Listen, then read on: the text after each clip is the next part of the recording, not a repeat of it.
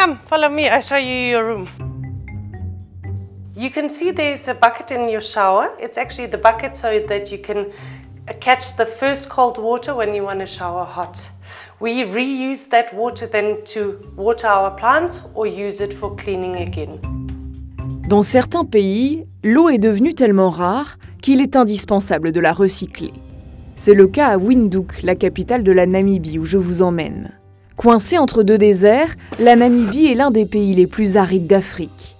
Il y fait tellement chaud que plus de 80% de la rare pluie qui tombe s'évapore. Aux alentours de la ville, aucune rivière en eau en ce moment. Et pour trouver l'océan, il faut aller à 250 km à l'ouest. Face à l'explosion de la population depuis l'après-guerre, l'eau est devenue un bien précieux et un enjeu majeur pour le pays. Bref, il a fallu très vite trouver une solution pour offrir de l'eau potable à tous. Et c'est comme ça qu'en 1968, cette usine juste derrière moi a vu le jour. Son rôle, redonner une seconde vie à l'eau usée, celle qui vient des toilettes ou des douches des habitants par exemple. À la fin des années 90, elle est jugée trop petite pour les besoins en eau potable de Windhoek. En 2002, une nouvelle station plus grande ouvre donc sur le site juste à côté. Elle est financée par le français Veolia, l'australo-indien Wabag et la ville de Berlin. Aujourd'hui, elle fournit environ 25% des besoins en eau potable de la ville. Ce système de recyclage des eaux domestiques, c'est le DPR pour Direct Potable Reuse. Il n'existe que 3 stations comme celle-là dans le monde.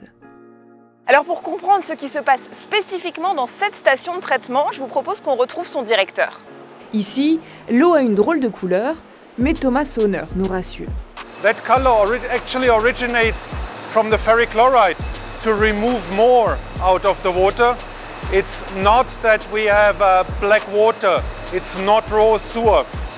It is already treated water from the sewage plant. L'eau va ensuite parcourir une enfilade de salles, subir 10 procédés, 5 produits chimiques, autant de barrières pour enlever toutes les bactéries, virus et parasites. Une des étapes clés du processus, c'est l'ozonation. If we look in here, we see smaller tubes and a little bit of bluish light we create to actually transfer the O2, the oxygen, to the O3, the ozone. And we use it as a disinfectant and also to destroy and oxidize dissolved organic matter in the water. That would be pharmaceuticals, that would be preservatives, that would be a lot of things which are not biodegradable.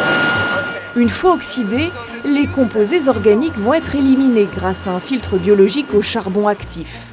Sa propriété, absorber les derniers micro-organismes dissous. Puis on arrive à l'étape ultime, l'ultrafiltration. The water is pumped inside those tubes, so it flows inside the tube, and the filtration process is happening through the wall of the tube. So the clean water, or the filtered water, will be collected here, outside of the tubes, and then goes into the center pipe. 14 heures environ se sont écoulées depuis que l'eau sale est arrivée de la station d'épuration. Et la voilà prête à être bue, après avoir été scrutée maintes fois dans ce laboratoire. I have trust in what we're doing, so santé. L'eau est ensuite envoyée dans le réseau de distribution. Une partie de l'eau utilisée lundi sert donc à votre douche du jeudi. Avec le DPR, l'eau traitée est directement remise dans le circuit sans passer par le milieu naturel, un fleuve ou une mer, ce qui est généralement pratiqué partout dans le monde. Cette méthode de recyclage direct des eaux usées n'est donc pas difficile techniquement. Le plus compliqué, c'est de convaincre la population qui peut avoir l'impression de boire l'eau de ses toilettes. Mais alors comment les Namibiens ont-ils fini par le faire ?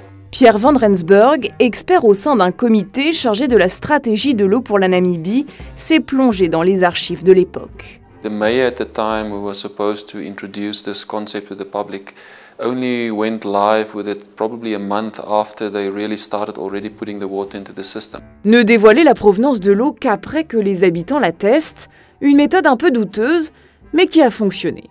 I think afterwards the public definitely supported it, because if you move on 1982-83, there was a major drought, and at that time the public actually wrote to the town council and said, you know, we've noticed that downstream of the water treatment plant there's water running back into the river.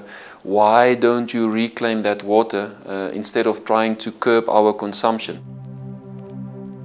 Windhoek recycle donc ses eaux usées depuis plus de 50 ans. Pourtant, en 2011, un sondage montrait que moins de la moitié de la population était au courant. Et principalement parmi les nouveaux habitants des townships, arrivés nombreux ces dernières années.